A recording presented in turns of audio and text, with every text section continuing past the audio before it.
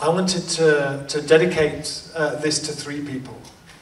I wanted to, first of all, dedicate it to Bill Mollison, who is the co-founder of permaculture. He was one of the people who first came up with an idea.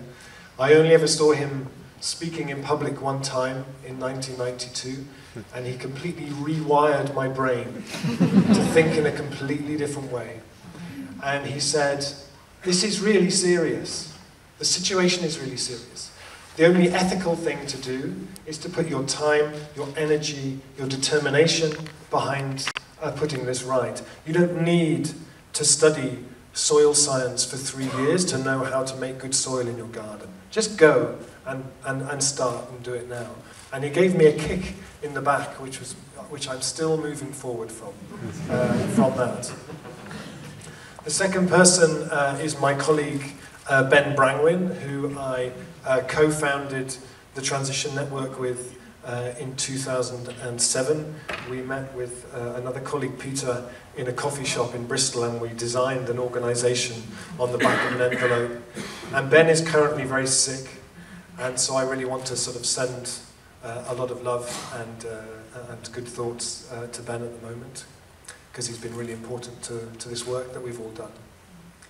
And the third person I wanted to dedicate it to, possibly rather strangely, is to Lou Reed.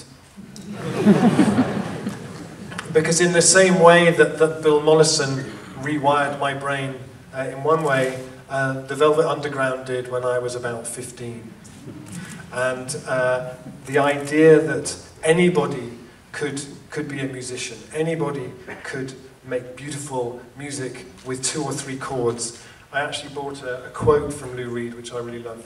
He said, 1 chord is fine, 2 chords are pushing it, 3 chords and you're into jazz. And so for me, I love that sense. We try to embody in transition that sense of, this really isn't that complicated. This starts in the places where we live, with the people around us, and an invitation to step up and to do extraordinary things. And I remember about 7 years ago, I was invited by an organisation in London who support social entrepreneurs. They rang me up, they said, you are a social entrepreneur. I said, am I? I didn't know that, thank you. They said, please come to our meeting. We have a meeting in a big office in London. And tell us your idea. Tell us what you are doing. And if we like your idea, we will help you. We will give you support. So I went. I talked about transition for 15 minutes. And then there was a long silence. And a man said, so what you have done is create a very, very powerful brand and then given it away for free to people all over the world over whom you have absolutely no control. I said, yeah, that is basically what we have done, yeah. But it works, and it works because it has humility, it has compassion, it has a lot of trust built into it. And the scientists told us 2 weeks ago that 1.5 degrees, keeping climate change below 1.5 degrees is now almost impossible. And staying below 2 degrees means no more fossil fuel exploration, no new production. And we can look at that and we can think, oh, that's really bad.